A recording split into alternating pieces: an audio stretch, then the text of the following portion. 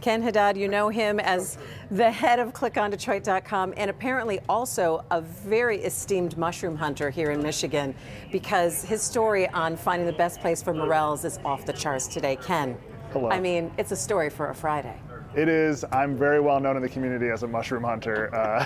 I'm kidding. I've never foraged myself, but it is a really popular activity for people in Michigan, and the elusive morel mushroom is the top get for a mushroom forager in the state. So this is like a big time for that. I mean, when you drive up north and there are certain areas that, I mean, they have hotels and motels surrounding the entire hunt, because there's certain areas that are just really good for growing morels, and morels are super tasty if you are a mushroom fan. And I know that feels like mushrooms are slightly polarizing, Ken.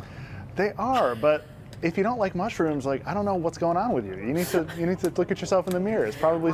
I think it's a consistency thing. It's like it totally is. Yeah, exactly. We're getting looks already in the newsroom, just for saying that.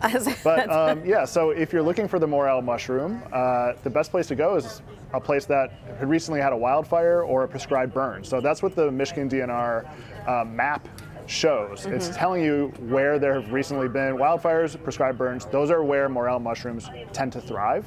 They tend to appear in the same areas over and over again. So it's kind of like, if you find a morel mushroom, maybe you're not telling everyone. Exactly. It's a secret.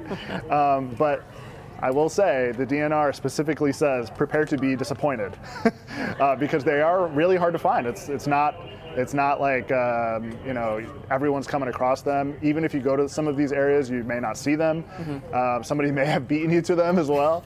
But they're going to be hard to find. So, you know, just enjoy the journey. You know, don't put too much pressure on yourself to find them if you can't. And if you do find them, please let us know, because Christy and I would love to put them in a pasta. I mean, I'm a huge fan of morels. I have a mushroom risotto that uses morels, and I usually have just dried morels that you have to like bring back to life in boiling water. Yeah. But this is really special. But a lot of like morel hunters are very superstitious too, and they don't like to share. It's kind of like a quiet hunt. But also families do this together as well through generations. Yeah, it's a super fun activity. I mean, you're like hanging out in the woods, you're looking at, you know, I don't know, tree stumps, I don't know, like old logs on the floor. Ken, we gotta get you out there. Yeah, man. Honestly, like I haven't left this newsroom in 20 years, so I'm not really sure what's going on out there, but if anyone can find a morel mushroom, please tell us. We're starving.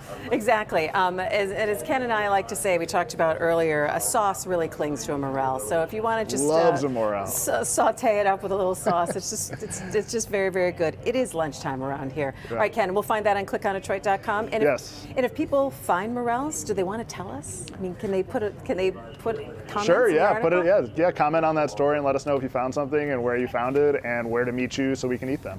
You know what, Ken, I can't wait to see what expert we're going to make you next week, and I'm going to keep track of all of the various supers that we've put under there, like Ken Haddad invented the internet, Ken, morel hunter. I mean, you know. I'm just here to serve the people, Christy. That's my #1 goal.